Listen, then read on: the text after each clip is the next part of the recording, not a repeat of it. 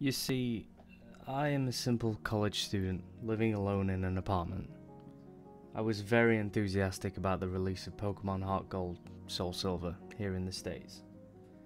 I have purposely locked myself out of all media and the internet aside for school purposes.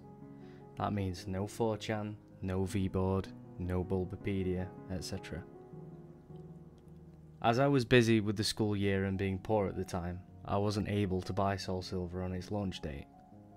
After my school year ended, I ordered Soul Silver on Amazon. However, it would take a week for it to arrive. I decided that during that time, I would replay my Crystal version on my Game Boy Color. However, I realised that long ago, my mum threw it away because I told her the save went dead, and I was very upset about it then. She also threw away my Silver version, so all I have is my Game Boy Color. As such, I set out to GameStop and bought a used Silver version, as it's the only Pokemon game left that they have for GBC. $10. Fairly cheap. I went home and started it up for a nostalgia trip. However, that's where things started getting bizarre, and most likely the reason why you read this. The Game Freak logo started up as normal, but it just froze there. I thought the cart was just errored or something, so I turned it off and on. The same thing happened. I tried pressing A and start over and over, and all of the buttons. Eventually, the logo vanished and there was a black screen for about 5 seconds. Suddenly, rather than going to the usual menu screen, I was already in the game in a previous save file, which was odd as I was expecting all of these cards to have been wiped by the poor battery. Either way, I wasn't complaining, as I would have chosen the continue option to see what the previous guy did anyways. First off, I checked his trainer information. His name was just ... He didn't have much originality. I checked his profile and apparently he had 999 hours put into the game, with all 16 badges, 99,999 Pokédollars, and all 251 Pokemon on the Pokédex. Seeing as he apparently had Mew and Celebi logged also, I'm guessing he either used a Game Genie or was a really hardcore Pokemon player back then. I checked his Pokemon to see what badass team he has. To my surprise, I saw 5 unknowns and a 6th Pokemon named Hurry. I'm thinking that this must be some cruel joke by the person who played the last game, but I decided to check the profiles of these Pokemon anyway. As expected, there were different letters of unknown, all level 5. I was a bit shaky with my unknown alphabet at the time, but I identified the words spelled out to be leave. As for the 6th Pokemon, it turned out to be a Cyndaquil. Mind you, this is before there were individualized Pokemon icons. The Cyndaquil looked normal, but it was level 5 with only 1 HP left, with only 2 attacks, Leer and Flash. I don't know why they named him Hurry, but at the time, I just disregarded it. The most eerie thing was that, despite my volume being at max, none of the Pokemon he had said their usual cries, just pure silence. Having enough of the team, I closed it. I was parked at what appears to be a room inside Bellsprout Tower. However, for some reason, there were no NPCs around. Even more eerie was that the pillar in the middle didn't move at all, as if just leaning on its side. There was no music at all, and there was no exit or ladder, or at least, I thought there wasn't. I walked around for a few minutes, but can't seem to find a way out. This was certainly not a room I've seen in the Bellsprout Tower before. I tried checking my items for an escape rope, but the bag was completely empty. There wasn't any wild Pokemon either. Finally, I managed to find a ladder, which turned out to be behind the pillar. The screen turned black and the music finally started playing. I had a sudden chill, as I recognised that melody I heard to be the theme you hear when you listen to the radio at the Alph Ruins, where the unknown are at. I immediately realised that it wasn't a loading transition, but rather, I was in a dark room and would need flash. Before I took care of that though, I immediately checked my poker gear to change the radio to something more pleasant. But it turns out that there was no radio card, or even a phone, nor time cards. There was only a map card in which Gold, ... from earlier, and I will call him Gold from now on, was just walking in a midst of black. I recall that Cyndaquil has flash, so I turned off my poker gear and made Cyndaquil use it. I didn't see any message saying hurry has used flash, or anything like that. The room just became lit, just like that, and I soon regretted it. The room was a chilling blood red with a linear grey path heading south. The ladder I used to go up down was not there at all. I had no choice but to head south. The screen got darker every 20 steps I made, until I finally made it to the end, which appears to be a sign. I read the sign which said, "Turn back now." Suddenly, I was asked to answer yes or no, but there was no question asked. I chose yes, as I do not know what it was asking, and the screen went black again, making a ladder climbed sound. The unknown radio music stopped, and in a few seconds was replaced with the not as creepy pokey flute radio music. I was in another dark room, but I held my breath and used flash again. Suddenly, it said that Hurry has fainted, which was odd since I recall that there was no status conditions like poison on him, and I clearly wasn't in a battle. I checked my Pokemon quickly and suddenly he's no longer in my party. In fact, after a bit of investigating, none of my Pokemon are there, but instead all replaced with level 10 unknown. I did the same thing as before and spelled out the unknown. My then team of unknown spelled, he died. Either way, after that creepy exchange, the room was lit to reveal myself in a very small room that appears to be only 4 squares big. The walls of that room were grey bricks, as if I was inside something that was hollowed out. Outside that room appears to be a bunch of graves similar to the ones in Pokemon Red and Blue. I've walked around that small room and pressed A, but nothing happened. I've already concluded that this was clearly a hacked game and some sadistic fuck sold it to GameStop. However, my curiosity kept me going. I checked the trainer profile of ... again, only to find out that the sprite of Gold was missing his arms. He also seems to appear less smug, but rather seems more sad and empty in a way that I don't know how to describe. For some reason, it also now said that he has 24 badges, which was clearly impossible. After a few minutes of aimlessly wandering, my character suddenly spun and did an escape rope spinning animation. Instead of flying up though, my character spun downwards slowly, as if sinking. After that screen, the music stopped. After finally landing, the overworld sprite of Gold is coloured differently now. Instead of the usual red colours he dons, he appears completely white now, including his skin. It's as if he came straight from the colourless Game Boy games, placed into a coloured background of the Game Boy Color.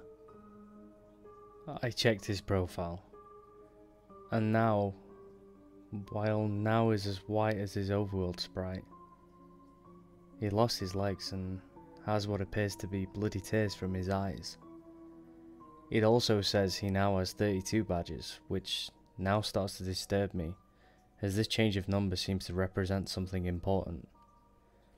I also checked my Pokemon, which this time contains 5 unknowns and a level 100 Celebi without a nickname. The unknown are this time level 15 and spelled out dying. I checked the Celebi's profile. It was a shiny Celebi, except there's only half of the sprite. 1 leg, 1 arm, 1 eye. It only has 1 attack. Perish Song. The area I was in itself was the Sprout Tower, with the immobile pillar as before, except everything is apparently red now. I walked north for what felt like forever. Eventually, I finally encountered some generic men and women NPC. They were all lined up to the side, just facing the long slantish pillar in the middle. They were also white, and nothing happens when I try to speak to them. I kept on going north until eventually the pillar finally appears chopped off, with a transparent red in that spot. I went up to red, and without even pressing A, I was suddenly engaged and finally in a battle. The music starts again, which it sounds like the unknown radio music again, but played backwards. Gold's battle back sprite matches his front one with the bloody eyes, white skin and lack of arms, while Red's sprite was the same as before in GSC, except transparent. The text simply said, "Wants to battle," as if he has no name, and both of us only have one Pokemon each, which is weird as I swore I had 6 with the unknowns. My shiny Celebi came out, conveniently with half a sprite for the back sprite also. The shiny noise and animation was different, as the sounds it made sound like multiple screech attacks used consecutively. Red sent out a seemingly normal male Pikachu, except he is level 255, and his sprite seems sad and has tears in his eyes. Rather than the usual fight item Pokemon run menu, I was only given the option to use the attacks. Since Celebi only has one, I chose it. Naturally, since Pikachu was level 255, he went first.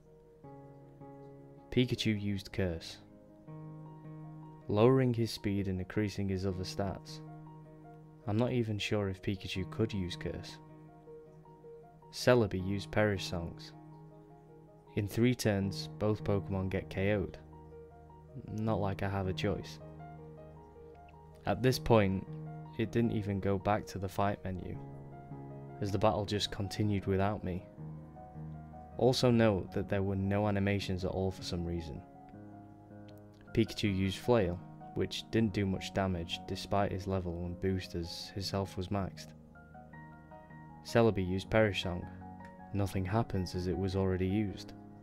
Pikachu used Frustration, which did a shit ton of damage, knocking Celebi down to less than 10 HP. Celebi used Pain Split, which surprised me as Celebi didn't even have that attack in the first place.